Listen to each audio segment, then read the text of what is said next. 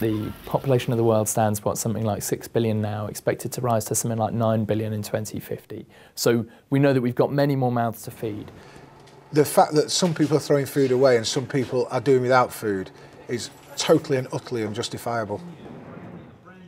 The figures that come out of it's the Waste and Resources Action Programme, it's the government delivery body on waste.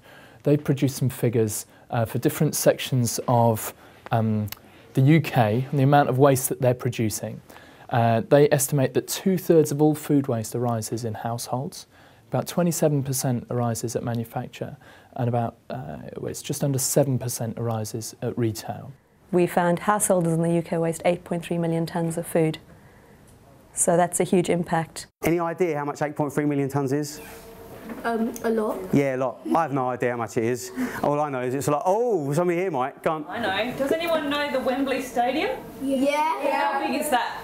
Big. Really big. It's massive. Okay, so if I filled that 8 times with food, that's how much we throw away per year. That's a lot, isn't it? I believe we have a huge responsibility to look after the resources that we have left in the world. And every time I think about it, I'm horrified about the amount of time and energy put into food and the resources that it takes to create that food and put it on your plate. I'm horrified to think that that would go to waste.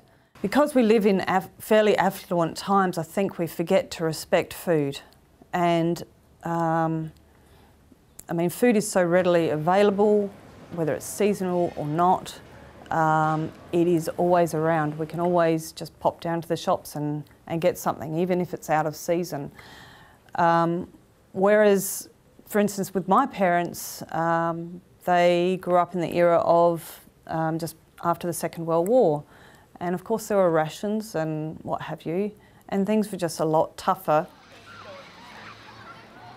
You see, we weren't allowed to waste anything. I mean, there was a big poster around up in the War Museum where I work up there voluntary. It was waste not, want not, and I think it's a well-known saying. But you daren't waste any food because Mum would say, well, you can't waste that, you've got to eat that. That's hard to come by. And now what I've said to the children growing up and the grandchildren, don't waste it. You've never gone through the war like I have and a lot of us. We could not afford to waste the food. We had to eat it, so don't even think of putting that in the bin. Unfortunately, I think a lot of people tend to forget what it takes to produce the food in the first place.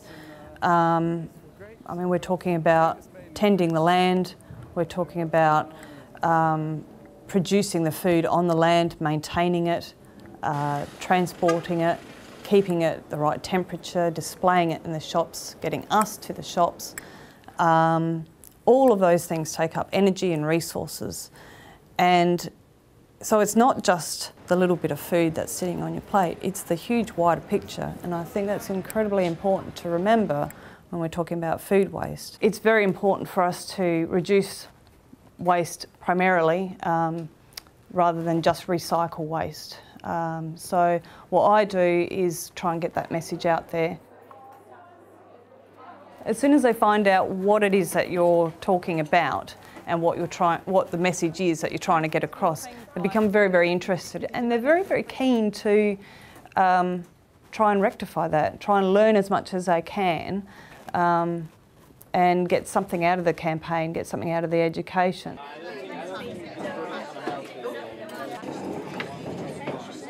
Love Food, Hate Waste is just a really modern way of saying use your common sense, plan, a bit of creativity. It's about using what you have in your cupboards rather than going out and buying more of the same stuff.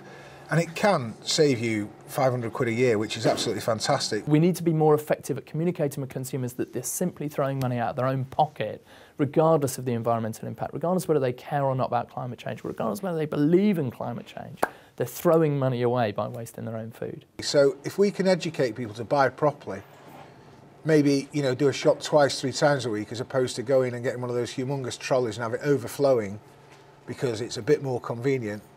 It's just all about education, and it is very difficult because people lead such very busy lives. At the end of the day, you've got that, and you've got that, they'll tell you if it's right or if it's wrong.